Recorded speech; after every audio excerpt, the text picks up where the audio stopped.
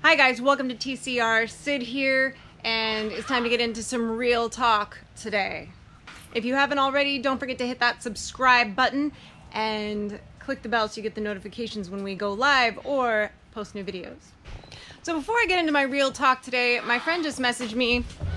Apparently she left something out front and I haven't been out there yet to check it. So, are you coming inside? What are you doing? Living your best life. All right. Goat's mad. Frankie's feeding the goat. So let's take a little walk out here. She said she left it out front by the lamppost. Let's see.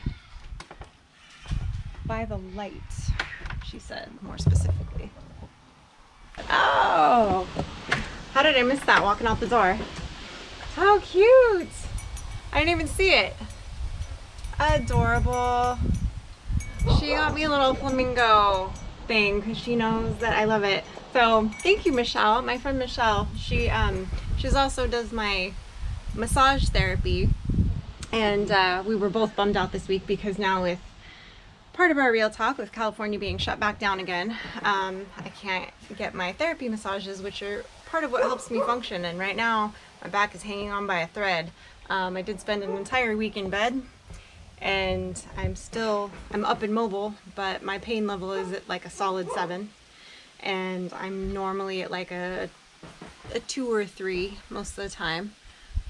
So a 7 has been a lot lately, and I was at like a 10 for your back going out.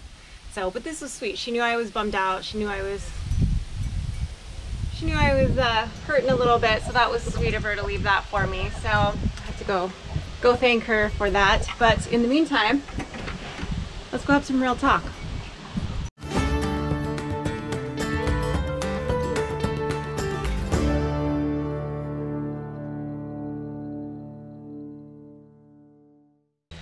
So what else, right? I mean, really, what else can we have happen now? I think we're just going through the gamut of everything. But here we are, and you know, I realize that there's probably some of you that are in California that watch our channel, and I realize there's also a lot of you that are not in California that watch our channel.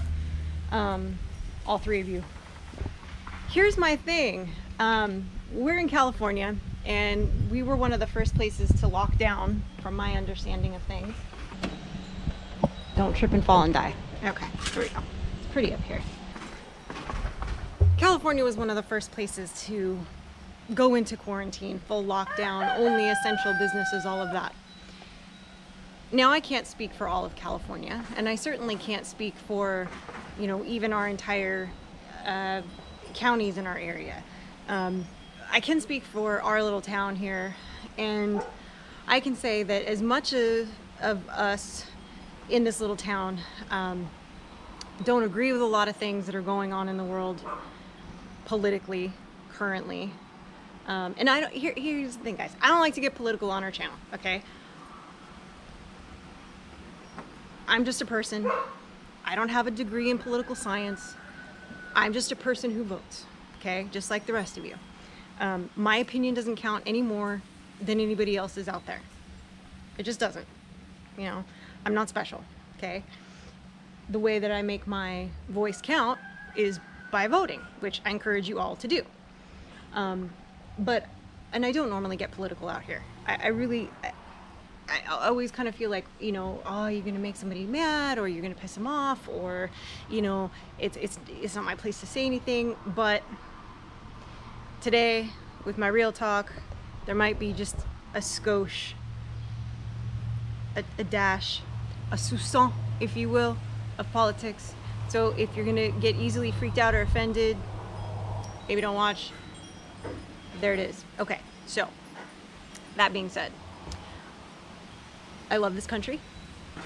I adore this country. I can't imagine not living in this country. I love living in California. I was born here. I have never lived anywhere else. It's a beautiful place to live. We have an amazing collection of weirdos that live in California, and I love that.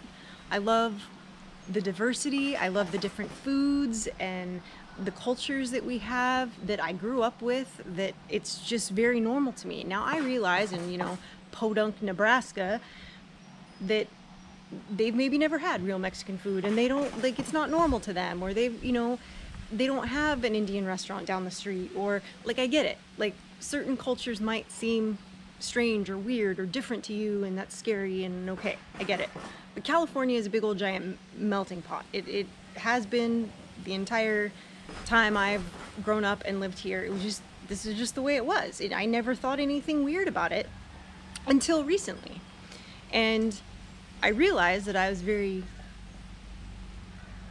#blessed, I guess, to grow up in a place where there was such a nice mix of different kinds of people with different ideas and different thoughts and different outlooks on things and different backgrounds. And how cool is that?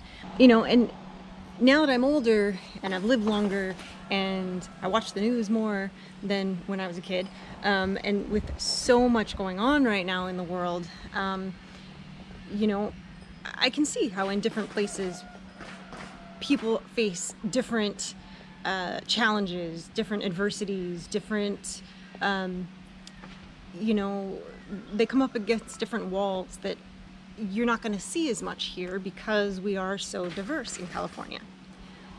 That being said, California is also a really weird place because we have a few very, very, very liberal cities that are very highly populated, and I bet you can guess which ones I'm referring to. Now, I don't really like living in the city, which is why I moved far away from a major city and why we live out here. People that tend to do that, people that like to farm and homestead and live off by themselves more and rely on their neighbor type of mentality, we tend to not like big government, and we tend to not like being told what to do, and we tend to like our freedoms, right? So being out here in California, in a small-ish little mountain town here, outside enough from the city that, you know, a lot of the trappings of that don't really happen up here, right? I don't like the way things are going. I don't like that we are being shut down again when there's not a lot of evidence to support it.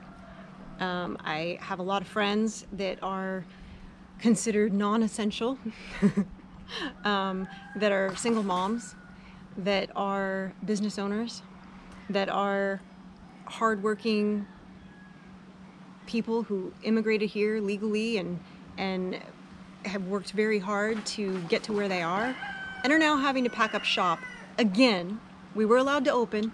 We've been told we have to shut down again by the powers that be, by the governor. This isn't a matter of whether or not I agree with the actions being taken, okay? That's not my point here. I'm not going to get into the arguments of wear a mask, don't wear a mask, you know, all of this. The bottom line is, if this thing isn't going to go away, which it's not, we can't hide in our houses and then force a whole new group of people to now become homeless because they don't have jobs and can't get a new job, and their skill set, what they're licensed in, is now non-essential, and they can't work. So I'm pissed off for them. I'm pissed off for my state, for my country, that we're in this position, number one. Number two, that yes, I realize there are some people out there that think the whole thing's a hoax and this, you know, and, you know, no. Do I think COVID exists? Yes, I do. Do I think that the media has definitely let us concentrate on what they want us to concentrate on when they want us to concentrate on it? Yeah. So, you know, bottom line is, we have to be allowed to live our lives. If you decide to hunker down in your house for the next 2 years until there's a vaccine that's been safely tested and all of that, which actually would be longer than the 2 years, that would be extremely accelerated. But if you plan to do that, that's fine. That's your right. Maybe you're high risk. Maybe you're asthmatic. Maybe you're diabetic. Maybe you're, immunocompromised. Whatever it is, whatever your reasoning is, I support you in that. What I don't support, because I live in America, is being told that I can't do things that are well within the parameters of the law. And being told that I have to stay in my home. Being told that I can't see friends and family. Being told that I can't attend functions. I can tell you, it's taking its toll on me, not only physically, but mentally right now. And having to be locked up, having to watch my friends now panic because trying to get on the list for unemployment again, trying to figure out what they're gonna do, is sad. But it's more than that, it makes me angry. And I don't like the direction things are going. I don't like what I see happening. I don't like the fact that because one person is scared, hundreds of thousands of people have to be locked up in their houses. Doesn't make sense. That's not how this country works. Not for a long period of time like that. It doesn't. That's not how this whole thing was designed. Like I said, I'm not debating the fact that this exists. I'm not debating the fact that certain precautions should be taken. But there are certain freedoms that shouldn't be taken away, and certain liberties that should not be impeded when you have not broken any laws, when you have not done anything wrong. There's a certain amount of, risk involved in living. When Frankie was little, if she dropped her, her pacifier on the floor, gave it a quick wipe and handed it back to her. Let her build up that immune system. Little dirt isn't gonna hurt. And then I had friends that when their kids dropped their pacifier, they were like, oh my God, we gotta sterile it, start the dishwasher, boil water, like, oh my God, get the sanitizer. And I'm like, and as a result, I can tell you, Frankie was hardly ever sick. And those kids were sick a lot. Now granted, there's other factors, I get that. I'm just using it as an example. If you lock yourself up in your house and are afraid of your own shadow, you are going to drive yourself mad. And I don't want to be driven mad along with you. I can't even. It's literally making my head explode. Literally making me crazy that I am now being told that my friends have to be out of business. My friends have to be out of work. I have to stay in my house. I'm only allowed to go to the grocery store. But I can go through the drive-thru at Wendy's. But I can go through McDonald's. But I can't go to a little mom and pop place in town because they've had to close because they can't afford to keep up with the current times. And they already had to take a hit and they can't reopen. And it's sad. There's a lot of people that are in that situation right now. So that's my rant, guys. I don't really know what else to say other than I'm really sad right now because I thought we were making some progress. I thought, okay, fine, they can't. I really didn't think they were going to take it away again. And if they did, I thought it was going to be a lot closer to the fall, if you know what I mean. But I didn't think it would be so quick. So here we are back in lockdown.